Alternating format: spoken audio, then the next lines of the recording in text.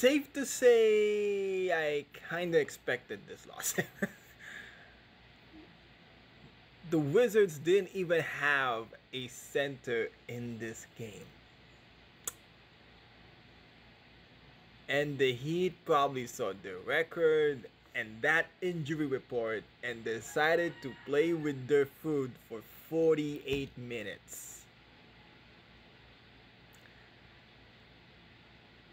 Oh boy.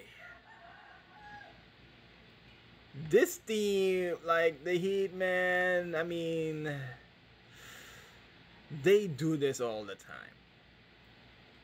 They're the Pittsburgh Steelers of the NBA, though. Very deep, very talented, but when faced against a team whose record is subpar, the Heat tends to play with their food.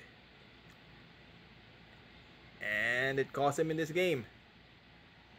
Oh, good news though, Bam Adebayo played well. Terry Rozier played well.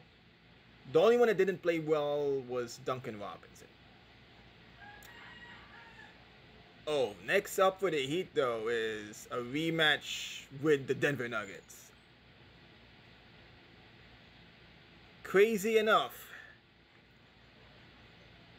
that's a team I think the Heat can bounce back from. With that said though, I won't be surprised if they go on a 4-game losing streak after that one.